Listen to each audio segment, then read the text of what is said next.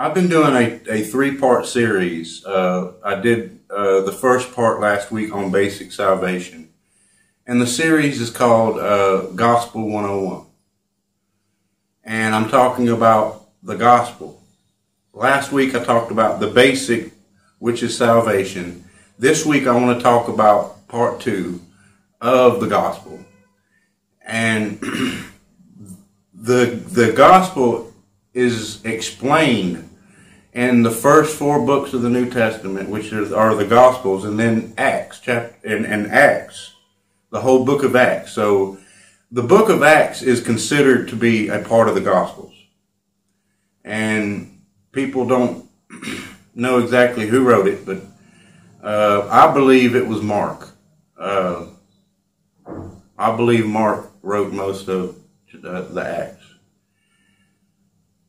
And people ask that, once you have found Jesus, once you have started working on your repentance, once you've been baptized, once you realize that servitude is important, you start wondering, is there more?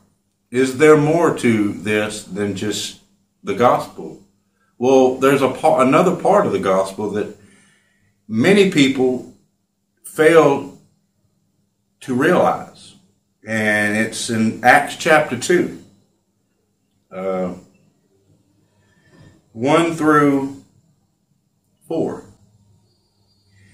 And I'll read this. It's Acts chapter 2, verses 1 through 4.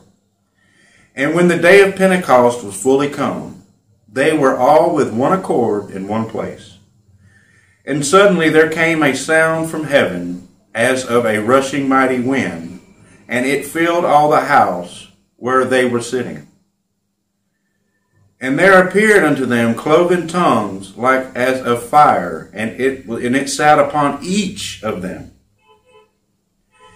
And they were all filled with the Holy Ghost, and began to speak with other tongues as the Spirit gave them utterance. Now, when you start craving the Lord, and you start craving His goodness and His mercy and His understanding, you start wondering there has to be more than just this basic salvation. And there's the baptism of the Holy Ghost. See, I consider myself Pentecostal holiness. And the reason why I add holiness in there is because many Pentecostal churches don't believe in repentance. They don't believe that there's anything more than just the salvation prayer. But I believe in the whole gospel, not just part of the gospel. So Acts chapter 2 is part of the gospel. Think about it this way. Peter and the other apostles were already saved. They already knew Jesus. They already understood at this point, after Jesus faced the cross, died, and was resurrected, and now in Acts chapter 2, He is beside the Father in heaven. Okay? So after all of this, Jesus started giving them revelation on what they have to do next. He said, you be in Jerusalem on this day. And they obeyed. So obedience is greater than sacrifice, like it says in 2 Samuel chapter 15, which obedience is greater than sacrifice.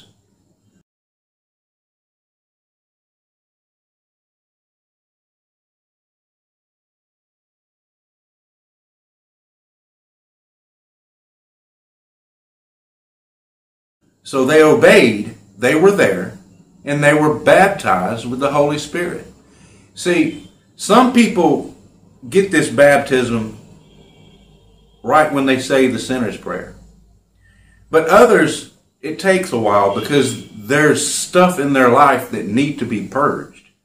There's sins in their life that need to be purged. They haven't repented.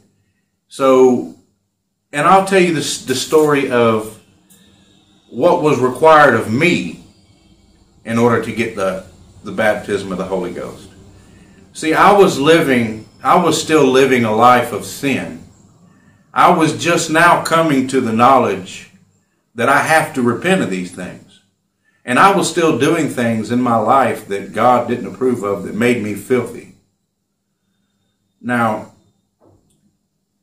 I kept asking Jesus. I knew there was a baptism of the Holy Ghost because it says so in Acts chapter 2. I asked the Lord, I said, I had tears in my eyes and I was on my knees and I said, Lord, what do I have to do to get this baptism of the Holy Ghost? What do I have to do? See, number one, I believe that there was a baptism of the Holy Ghost. See, so I was seeking that. I was seeking the next step. See, you have some people that don't believe that. They believe that everybody gets as soon as you say the sinner's prayer, and that's false. Because if you're living a dirty, filthy life, you're sleeping with some woman that you're not married to, or you're still living your homosexual life, the Holy Spirit can't dwell in you. Okay, when you say the sinner's prayer, okay, the Holy Ghost is not in you. He is with you. And this has been explained to me by Jesus. When you say the sinner's prayer, the Holy Ghost is with you. When you get baptized with the Holy Spirit, that means you've repented of the sins that so easily ensnares you, as Paul calls it. Then you're baptized with the Holy Spirit. He is in you. In you. And after you're baptized with the Holy Spirit, you start laying hands. You start using the gifts that God gave you, which require the fruits of the Spirit. And they go hand in hand. The fruits, certain fruits are required for certain gifts. That's why there are equal amounts of fruits and gifts. So when you start laying on hands and people start being healed, you have to know this, that it's not you doing it, that it's Jesus doing it through you. So now you're baptized with the Holy Spirit. The Holy Spirit is in you. And that enables Him to use you to do what He needs to do, which is heal, which is prophesy. And not everybody that claims to be a prophet is a prophet. I mean, we've actually seen that. Especially during the elections, there were so many people, like Brian Carnes, for one, that claims to be a prophet, and they were saying that Hillary Clinton's going to win, that Donald Trump is going to lose. Then you had others saying that Donald Trump's not going to be president because Obama's going to declare martial law. Okay, so now you have all of these people claiming to be prophets. The Lord used this election to show us who are the real prophets, because, and in order to prophesy, you don't have to be a prophet. When you preach the Word of God, that's a form of prophecy. You're prophesying what the Word says. Now, that means you have the gift of prophecy. It don't make you a prophet. It don't make you a prophet whatsoever. The Lord might give you some future reference, something that's going to happen in the future that He wants you to tell people. That's fine, as long as it lines up with the Word. It has to line up with the Word, because God's not going to tell you something that don't line up with His Word. And so there are many people that claim that they're prophets and were terribly, terribly wrong in this election. But that's for another Bible study altogether. Basically, when you seek the baptism of the Holy Ghost, He'll give you the reason why you haven't received it yet. As for me, it's because I was still living a filthy life.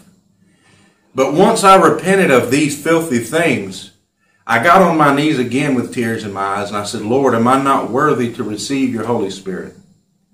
And as soon as I said that, one of my friends walks up and lays hands on me, and instantly I received the Holy Spirit in fire baptism. Now, the reason why I call myself Pentecostal Holiness is because the first part of the gospel, which is repentance, is required. It doesn't matter. 50 pastors can walk up to you and say, all you've got to do is say that sinner's prayer and you're golden. And in the Pentecostal churches these days, that's what's being preached. I mean, there's not a pastor or person on this earth that can walk up to you and tell you you're saved. There's not a single person. Only you and God know that. So for a pastor to walk up to you and say, oh, you said the sinner's prayer, you're now saved. Really? How does he know that? Does he have personal God knowledge of knowing these things? And see, that's why I say that the sinner's prayer has damned more people to hell than anything else. Is because they believe that all they have to do is say these magical words, and these magical words is going to give them the keys to heaven. There's more required than that. Yes, we're saved by grace through faith, but there's other things required. Like we mentioned in the first of this series, is like James said, faith without works is dead. You can believe until you're blue in the face, but the devils believe that there's only one God, and they tremble. They know who God is. They know Jesus is God in the flesh. But they're still going to hell. You see, there's more to it. You have to repent, people. I mean, in order to get the baptism, see, the reason why some people get it when they say the sinner's prayer is because they're not drastically living their life in filthy ways. Christians here in India, the women still cover their head when they pray. I mean, when men pray, they don't cover their heads. The men don't have long hair. And it's like it was mentioned in the first part of Acts, when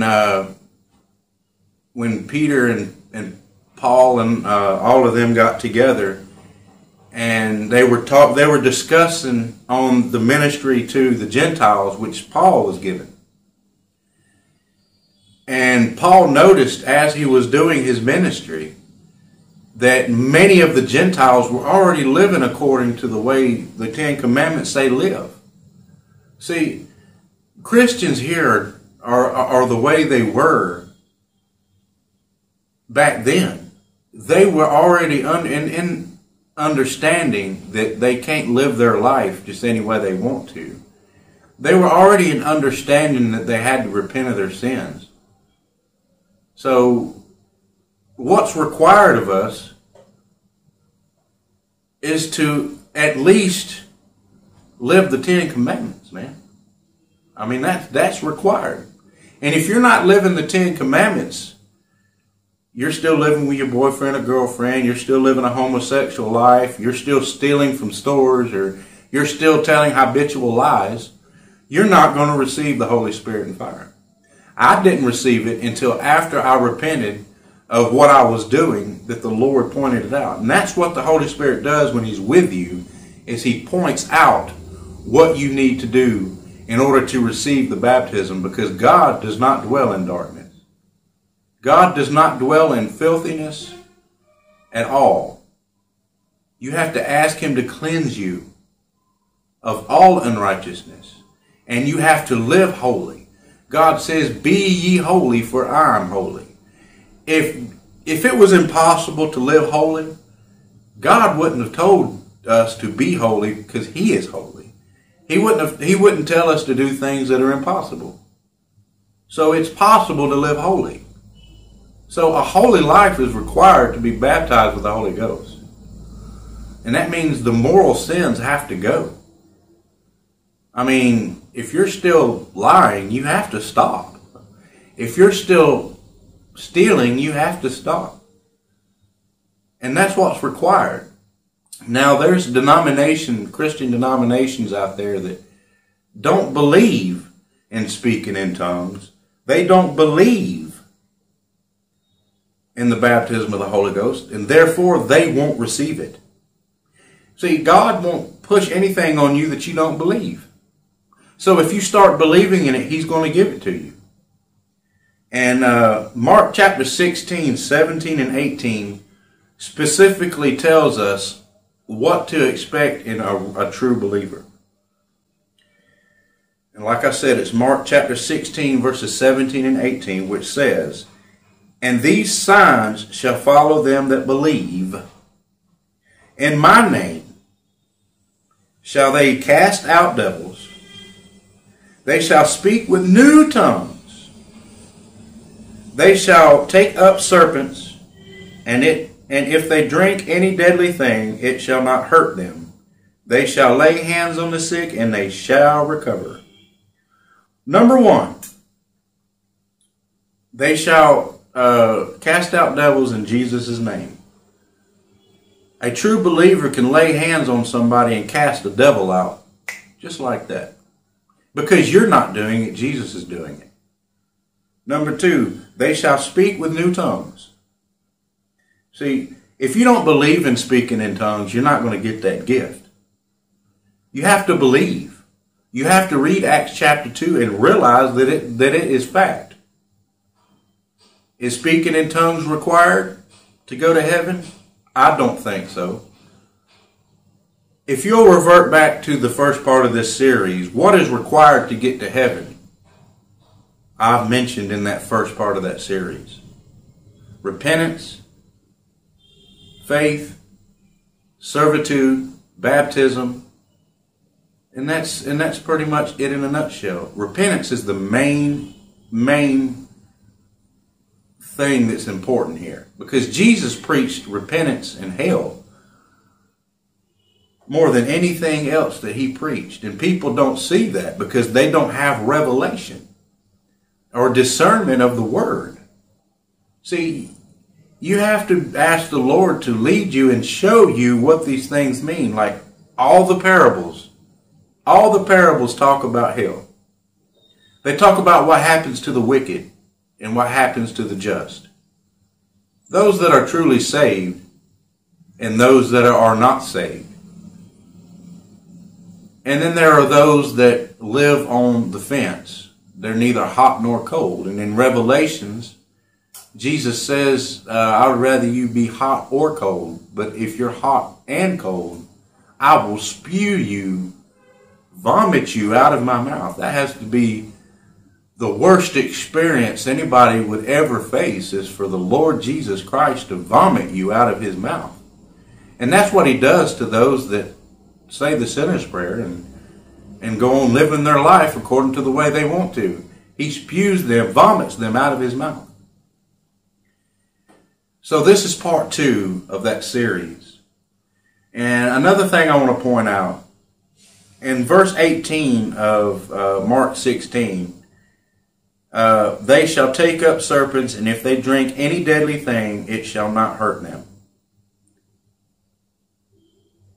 Does that mean go around grabbing venomous snakes and letting them bite you? No, because then you're tempting the Lord thy God. And that was the first thing that Jesus told the devil when the devil took him out to the wilderness to tempt him. The devil told him to jump off the pinnacle of the temple. And Jesus said, "Thou shalt not tempt the Lord thy God." Now, taking up serpents means like if you are reaching in a cluster of grass to grab something, like Paul, he was grabbing firewood, and a snake came out and bit him in the hand. And it was a very poisonous snake, and he didn't die. Why? Because he didn't intentionally grab the snake. So you have denominations out there like the Southern Baptists that believe that you can grab snakes and let it bite you and nothing happen to you. And there's been a lot of them die because they're tempting the Lord thy God.